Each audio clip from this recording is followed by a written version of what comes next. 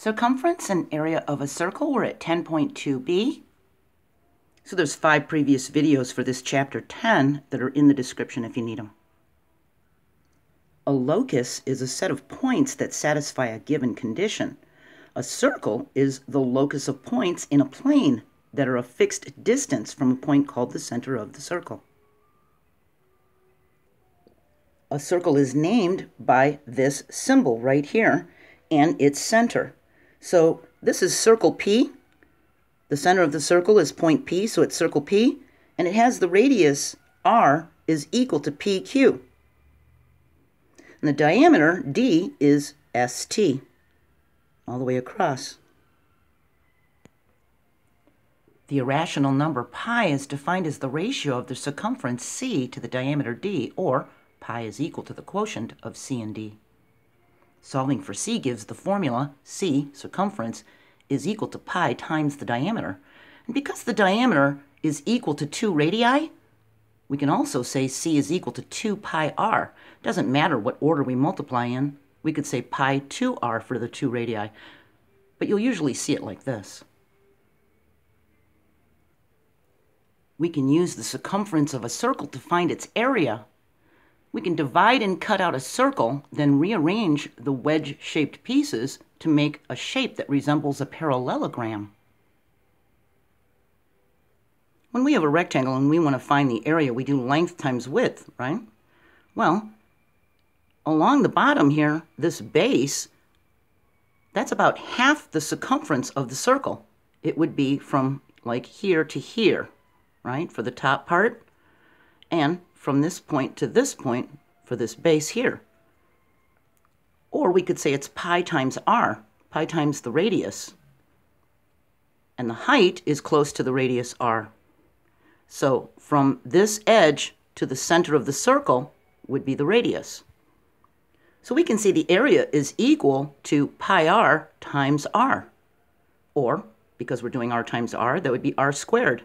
And from my center of the circle right here, this point to the edge, is 6.5 centimeters. So we can do 3.14 as pi and multiply it by 6.5 squared, and that'll give us approximately 132.665.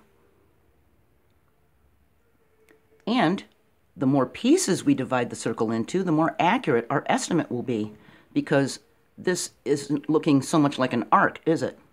And the smaller we cut these pieces, the more it looks like a parallelogram and the more accurate the estimate will be. A circle with a diameter D and a radius R has circumference equals pi times diameter. So this would be 11 times pi. We can also say the circumference is equal to 2 pi r. Our 11 divided by 2 gives us our radius, and that would be 2 times pi times 5.5, which is also 11 pi. For the area of a circle with radius r has an area A equals pi times r squared. We have a diameter of 11 centimeters. We can multiply it by half or divide it by 2. We get 5.5 centimeters.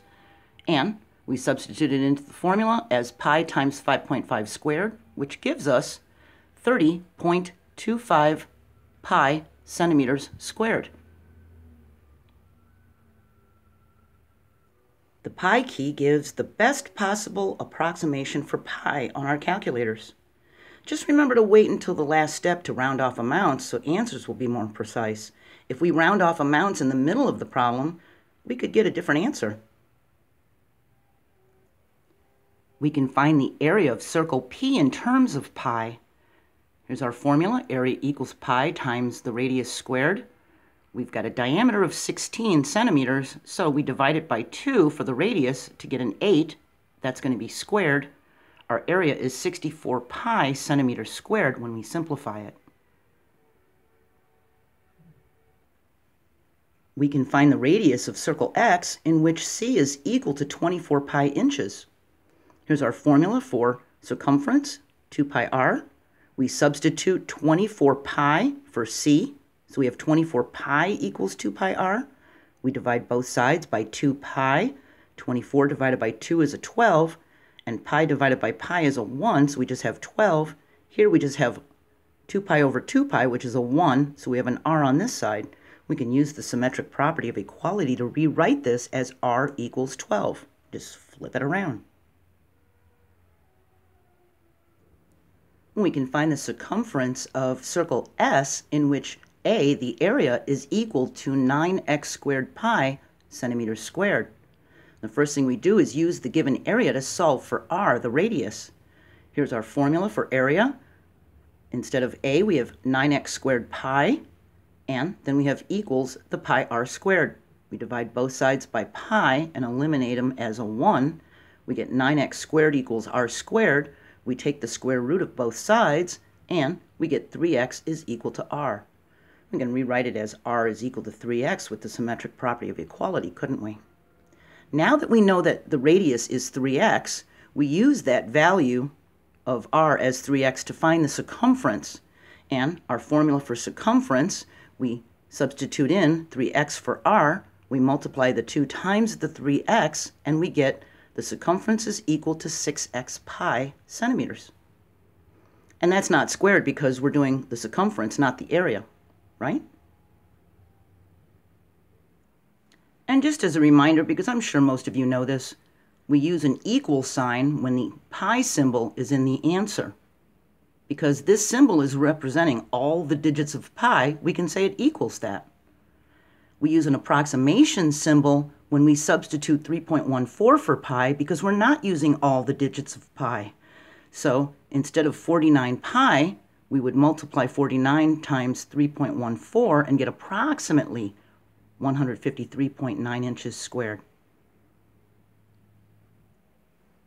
As of March of 2018, pi has been calculated to over 22.4 trillion digits by physicist Peter Trube.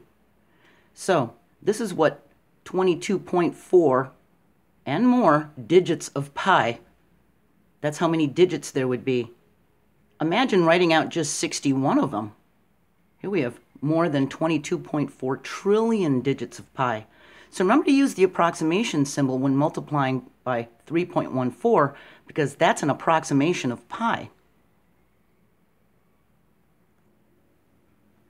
Emma made a trilogy of paintings on 3 circular canvases, and their diameters were 10 inches, 12 inches, and 14 inches. Find the area of each canvas and round to the nearest tenth of an inch. So our smallest one was 10 inches in diameter. To find its area, we use A equals pi r squared, but it gave us the diameter. So let's split that in half to a 5 and use it in our formula. So our area is equal to 25 pi. We multiply that by 3.14, we get approximately 78.5 inches squared.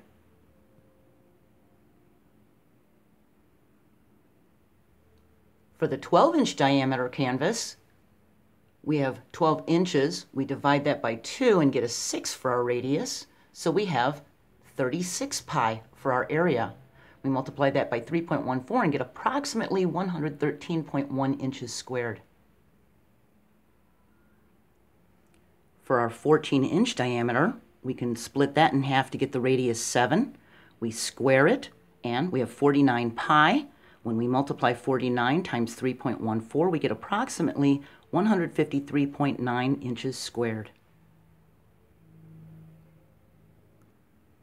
So remember to use an equal sign when the pi symbol is in the answer, and use an approximation symbol when using 3.14 as a substitute for pi.